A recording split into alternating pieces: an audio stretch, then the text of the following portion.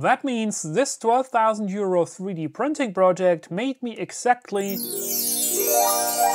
If you have any aspirations to eventually make money with 3D printing or run a print shop or just print a huge number of 3D prints, this video is going to be interesting for you. This is the final batch of a $12,000 3D printing project. There's only one little piece missing. Here we have it, the last piece of the last batch. The only thing left is to do the threaded inserts.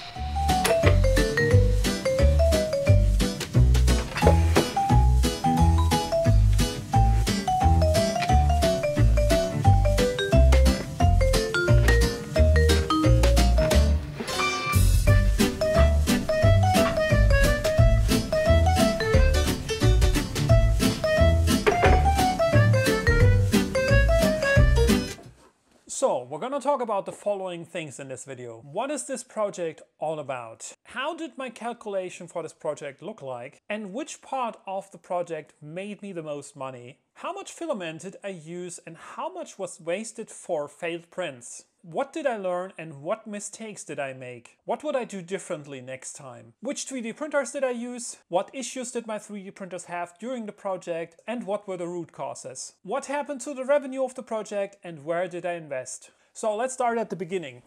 These are all pieces for a computer case. So this is the main body and here we have top and bottom elements and a so-called LED fan ring. And in all of these boxes there's additional parts like mainboard holders, hard disk holders and more stuff. And I've been talking about this project in another video in detail, so I'm gonna link that up here in the corner for you so you can see how the assembly of that computer case works in detail. Just this batch here is 25 complete computer case assemblies. This is how much filament I've been using. This is 3 boxes, 10 spools of 1 kilogram each, so 30 kilogram of material for this whole thing.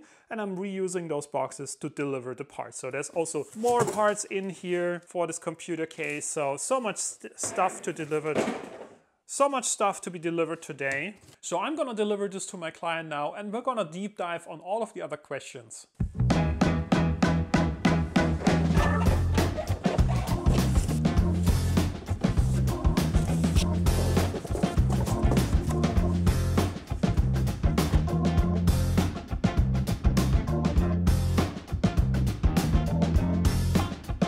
So the computer case project originally started in 2022 when a company approached me and they had an idea of doing a computer case 3D printed for their current software release. So the idea is that they are going to ship the software together with some hardware to their customers. Back then in 2022 they had someone who started to designing the case and the problem with that case was it wasn't really working. So they approached me and asked me, can I have a look at this design and how much would it cost to 3D print that? At that time I didn't have an idea how many of those cases they would need, how big that project is going to be. So I had a look at the design and I've told them it has all kinds of issues and it doesn't look like it's really going to be working. I think their first idea was that they wanted someone to help them with the design and then they wanted to 3D print the whole project themselves. They had already bought a 3D printer to do the printing, but they had no idea how to use it and how to make it work. I think they already started to test this printer, but they ran into all kinds of issues and couldn't fix them themselves. So I offered to come over and we had a little chat and we were talking about the project and how many cases they were about to print, so 85. And I told them there's no way that you can do this with one single printer in time and then without any huge problems. And I also told them that their original design that they had in mind has so many flaws and doesn't work, so it has to be completely redone from scratch to make the assembly much easier and to make it really maintainable, because that was also a large issue that once assembled you couldn't get to the parts anymore that easily. It would take a lot of time to disassemble the thing and there were so many other issues. So long story short, after the first meeting with the customer we came to the conclusion that I'm gonna make a complete redesign of the whole project and that I'm going to print it for them. And that's where I started making my calculation. Before we come to the calculation part and how much money I made on a project, I just want to make a few points clear how I generally approach the conversation. So I was never offering to do print on demand. I was always going to offer a complete project with a complete result and not individual items. Versus if they had gone to a printing service, they would have gotten a price based on an individual printable item, and that would have been a completely different price and a completely different calculation. But I was offering the full package, like full service, like design, prototype, test, 3D print, deliver, everything in one big package, and that made it much easier for me to calculate more margin into the project and to earn more money. And you will see this in a second.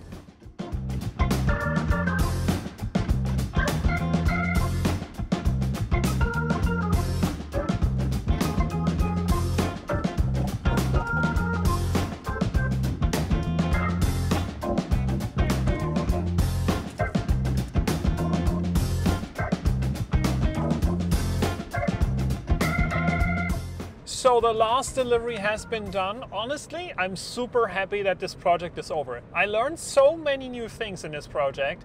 It was really, really super interesting. But on the other hand, I'm also super happy that I can now focus on new projects. And this chapter is going to come to an end now.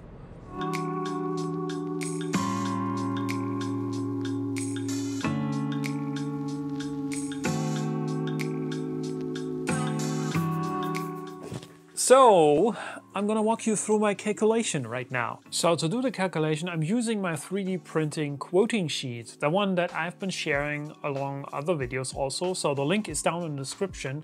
Please, if you want to use it, make a copy to your own Google Drive. Don't ask me to give you write access, but use it and copy it to your own Google Docs, so you can then edit it from there. So how it works for this case is I have entered the amount of filament here and the type of filament, and that determines the price for the filament that has been used. We also have some parameters here that we can set for the printer that we want to use, and there's a special tab here where you can enter your printer details. So how much does your printer cost? How long will it last? The depreciation time? How much are you likely going to invest in terms of servicing costs in the lifetime of the printer? The energy consumption, so how much power does the printer use in kilowatt hours, and that calculates a certain number per hour that's going to add it on top of the material usage as a factor of calculating the printing price. So this all goes into the calculation. So we have the weight here, we have the printing time. The total printing time for the whole thing is 34 hours. I got it down from like 64 hours to 34 by using different printers and tuning my print speed settings. So a significant drop in the print time than I had from the original calculation, and this is like an updated version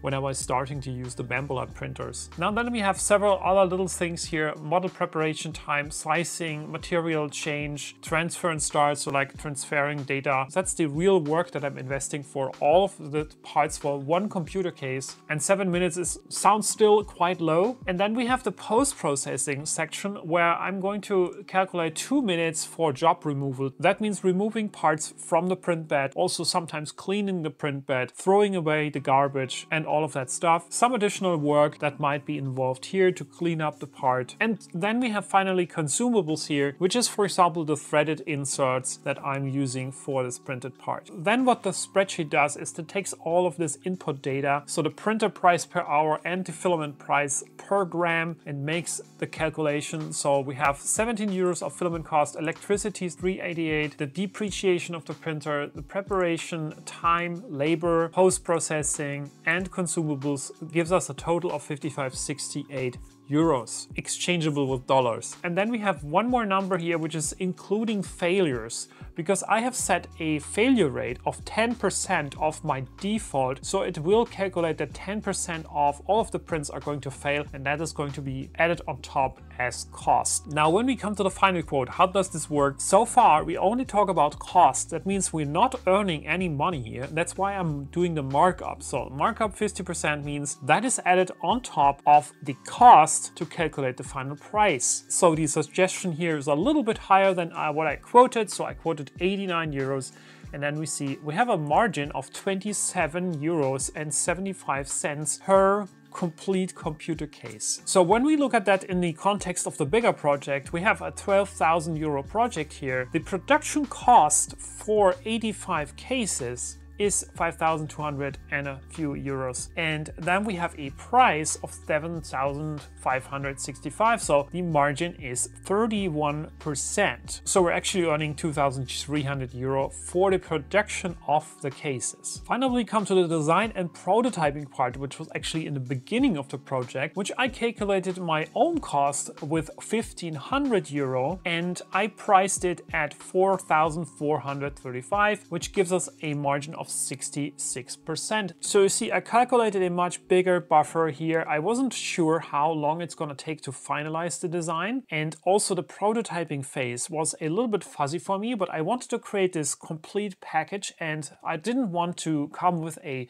hourly rate or something. I wanted to give the customer the safety that whatever happens and how many revisions we're going to have, how many changes they want, and how many prototypes we need to print, that's going to be a fixed price. And so the risk is on my side. And if I'm faster, I earn more money. And that's what happened here. That means this 12,000 euro 3D printing project made me exactly 5,293.67 euro, which results in a profit margin of 44.11%. So the takeaway here for me was that the design phase is clearly the phase where I can earn more money, and the production phase is really much more of a chore. So it's really, you have to get it done. You have to do it every single day, get your printers running 24/7. That is a lot of work, and it can be very exhausting. I mean, the learning curve that I had was steep. I had so many things gonna fail on me, but if I had to choose which of the two things I would do, I would rather focus on designing and the prototyping phase and have the actual production done by a third party, maybe a production service or another person that just focuses on the 3D printing part. I also have an interesting conclusion here about how much filament I was actually using and how many failed prints I had. Throughout the project, I had the feeling somewhat that my 10% failure rate could be accurate, but I was always having the feeling I'm actually wasting more material. I had so many things that I was throwing away that in the end, I'm really interested to see the final numbers. So here we see I have compiled all the filament usage for the whole part, so for the whole computer case. One case now takes exactly 1 kilogram of material to print. I think in the initial calculation it was around about 750 gram of filament. And why that is different now is I'm using thicker bottom and top layers, and I'm also using more external parameters. That makes each part heavier. I had to experiment a little bit with the infill settings, and so some of the parts needed to be more rigid. Now I look back in my receipts for all the filament that I have been ordering for this project, and in total I have purchased 104.6 kilogram of material. Some spools were 800 gram spools and some of them were 1 kilogram spools. Now the calculated usage, if we are producing 85 cases, is 85 kilograms, of course. And in the end I had 14 kilogram of filament left over, which was a little bit too much, but nothing serious. I think I can use it for a different project now. And with those numbers, I can calculate how much filament was actually wasted. It was 5.6 kilogram for the whole project. Honestly, that surprises me a little bit. I had always the feeling that I was throwing away more material, but maybe just from the weight perspective, because of the volume of the parts, it always looked a little more. But if I think about it, when I was throwing away, for example, a tube, which is the center part of the computer case, it's rather big, but it's probably not that heavy. So that gives us a failure rate of 6.18%. And with my calculation of 10% failure rates, I'm pretty safe here. So we didn't waste as much filament as assumed, which is a good sign, better for the environment. And that's also good because that means my printers are more reliable than I was actually calculating in the beginning of the project. So let me talk about what mistakes did I make and what would I do different next time. So I started with a smaller fleet. In the end, I had like 8 printers running, but in the beginning, I think I had 4 or 5 printers running in the print farm, which in the end turned out that this wasn't enough to deliver the project in time in the end. In the beginning, it was of course a little more relaxed because we did the prototyping phase, and that meant I wasn't doing batch production, I wasn't doing mass production, I was just printing from time to time to test out a new design prototype, and it was also not so stressful for the printers. When the real production started, I learned that having so many different 3D printers isn't really helping. So that's very stated. If you have a print farm where every single 3D printer is a different brand, is a different model, and on top, because I love to tinker with my 3D printers, is slightly modified or even heavily modified, as some of them are, it doesn't make this job easier. Because all of these printers, if something fails, it's always a different thing. If you have more printers of the same type and brand, it is easier to keep spare parts in stock, and if you have to repair something, you are more getting used to what you have to do.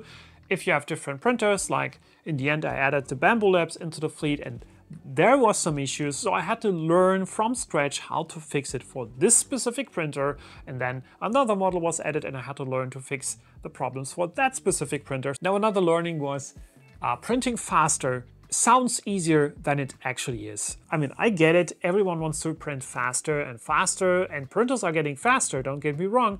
The Bambu Labs are faster, and the Kitty X+3 that I added as a last printer to the fleet is also quite fast. Just because your printer can print faster, it doesn't mean that it's good for the part that you're printing. There are situations when the material isn't suited for printing so fast. I had to learn it the hard way.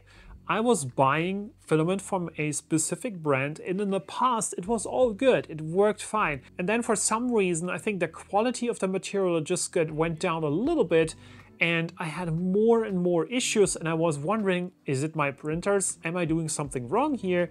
And I figured that it's actually the material that was causing the problems. So I had so many more nozzle clogs and other issues with the extruders that I went and bought different other materials to test out whether this is the problem, and I figured, yes, it is the filament, and I had to use a different brand. That adds into the topic of printing faster. You have to have the right filament to print fast and have less failures, because let's be honest, if you're printing the fastest possible on your printer all the time, you're gonna have more failed prints. Well, if you have one thing that fails, doesn't really matter, you're gonna do it the next time, you're gonna do it another time, and then you probably print a little slower, and then you're good. But if you have to figure out that every single time, or you're risking to print so fast that you're likely having more failures, that is gonna add up to the costs in the end. And so I decided that a lot of the parts are actually print quite slow. Another thing that I wasn't really anticipating is if you have 8 printers running, like in the end, there was 8 printers in the room running, it gets super hot, and the air in that room is almost unbreathable. Like you don't want to be there when all of the printers are running. Always the windows open and then all the mosquitoes come in. So it's not fun. So that's really one key takeaway. If you want to run multiple printers in a room, you have to have proper ventilation in place. What are the mistakes that I made in this project? One of the main things that I should have done differently was I should have insisted on delivering the whole project when the customer ordered it.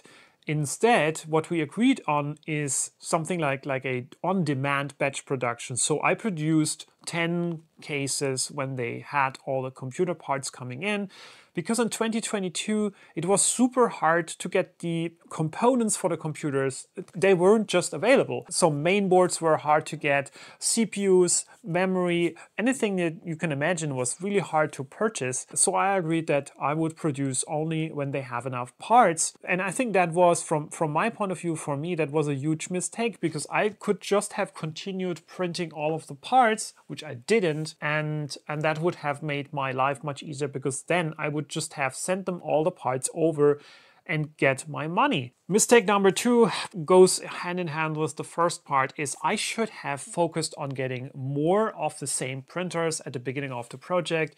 Instead, I bought a few other printers, so the Sovol printers and a Bambu Lab P1P. So I added to the problem. Essentially, I wanted to try out these different printers, how they are in the print farm. I should have gone for the Bambu Labs right from the start, honestly. Another thing that I completely underestimated was the amount of time I had to invest into printer maintenance. And I didn't put that so much into the calculation of this project. So you could say, because I had so many different printers in my farm, that was also taking more time. So maintenance, for example, on an Ender 3 is different than maintenance on a Bambu Lab.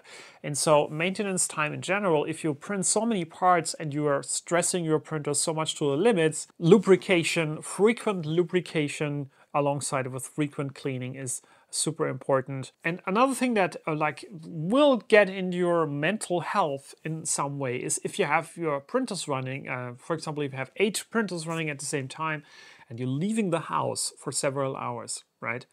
The mental stress coming home and hoping that nothing is going to fail, that you're not going to come home and see a huge blob on your printer or a huge spaghetti, or the filament is running out, you can most likely throw away the part. So really running printers overnight and several hours if you're not at home, even if you have cameras, it's a mental stress. What I would do differently next time, really, like coming back to the printers, I would probably have more printers of the same brand and the same type. I would probably also try to focus on the design and prototyping phase and make that the main thing of the project. And then I would try to figure out if the customer can print the parts themselves or if they can order them from a printing service. Doing the design part and the prototyping is easy with just a few printers, right? You don't have to have multiple printers. You don't need a print farm. But if you really want to do batch production, that adds on top so much complexity, and you need the space, you need the room, you need ventilation and all of stuff. That is added complexity. And if your customer doesn't need so many prints at the same time, it's probably better if I would go and teach them how to use a 3D printer and charge them for a 3D printing course, like a workshop or multiple workshops. I would probably earn me more money and give them the freedom to do whatever they want at any time they want. And personally, my biggest learning, I don't scale very well because I'm just one person. So focusing on the most valuable things in the value chain of the project totally makes sense for a single person business. Now let's take a brief look at the 3D printers that I have been using in this project.